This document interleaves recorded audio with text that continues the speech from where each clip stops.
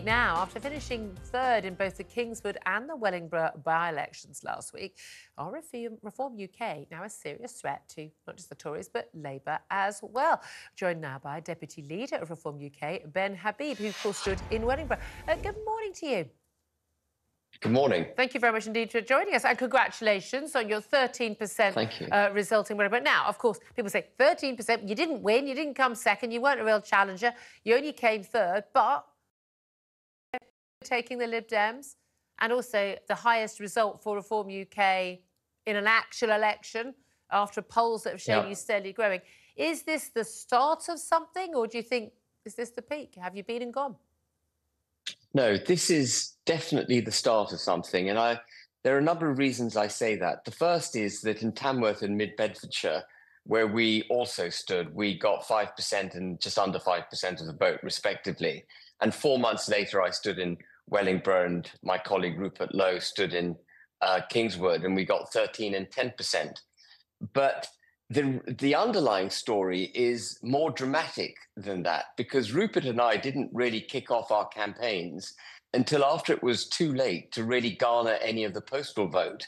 And as you might know, and viewers might know, postal votes have become increasingly important, particularly in by-election campaigns.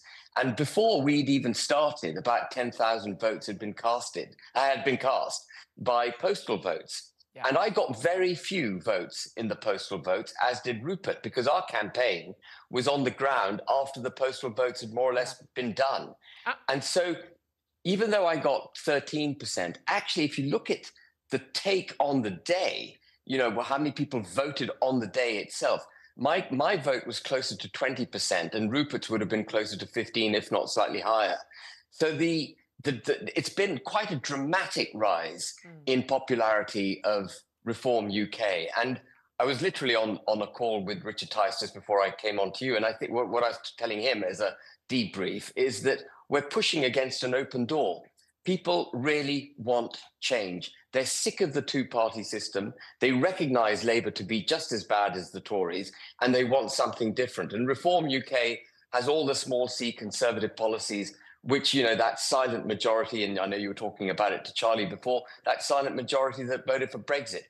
There are people, and they're looking for something like us. And as we become known, I think you're going to see our vote share rise. And frankly, I hope I'm not creating myself a hostage for fortune, but I think rise dramatically. Well, I mean, we see that happens with the Lib Dems, with Greens.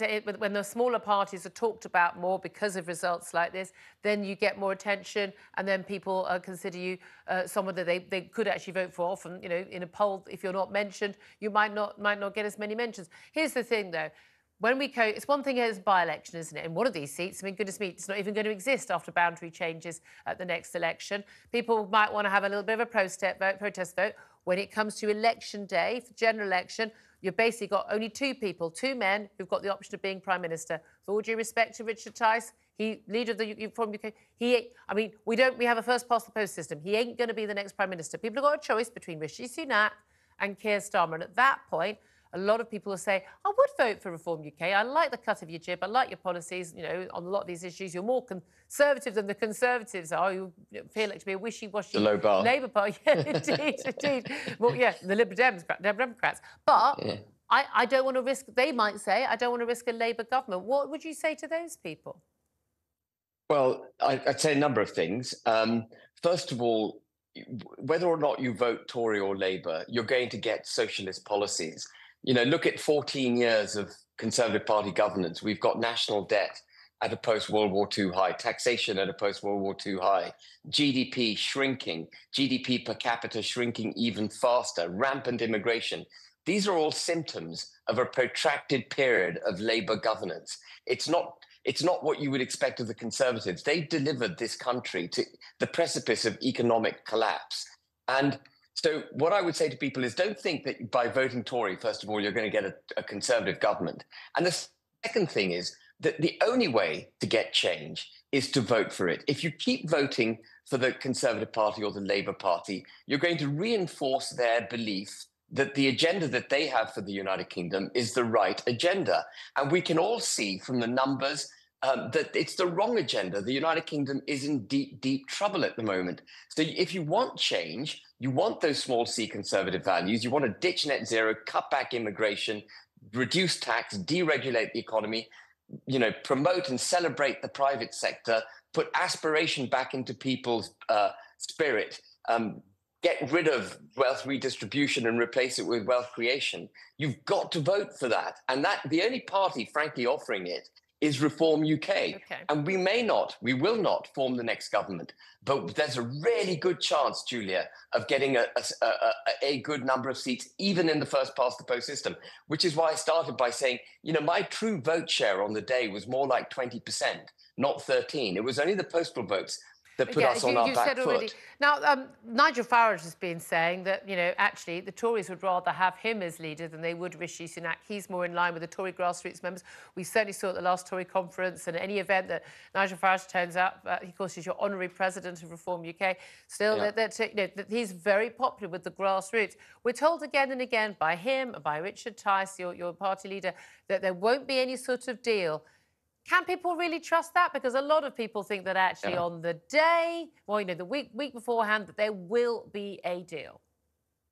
If there is a deal, first of all, I will resign from Reform UK instantly. I will not be part of any deal with the Conservative Party, because that would be doing the opposite of what I've just said, which is, voting for change. What we would be doing if we did a deal would be to embed the policies that have brought the country to the precipice. And I could not be part of any of that. And when I joined Reform UK, I got a solemn promise from Richard. And by the way, he was completely on side anyway. I got a solemn promise from Richard that there would be no deals and we would stand in every single seat in Great Britain.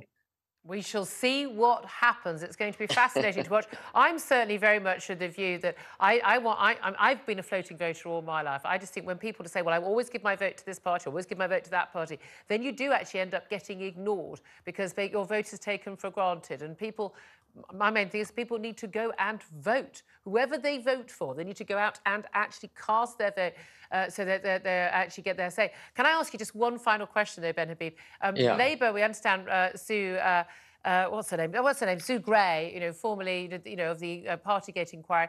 She is now going to be Chief of Staff to Keir Starmer. She says they're looking at having citizens' assemblies when they come into power to decide big issues. Just very briefly, your thoughts on that? Well, every time you get a Labour government, they want to devolve authority away from Westminster. And this is just another one of those, it sounds like a citizens' assembly. What it's going to be is forums in which they can promote their own ideology and exclude actually what the majority want. I wouldn't trust anything coming out of Labour. OK, Ben Habib, thank you very much indeed. He's Deputy Leader of Reform UK.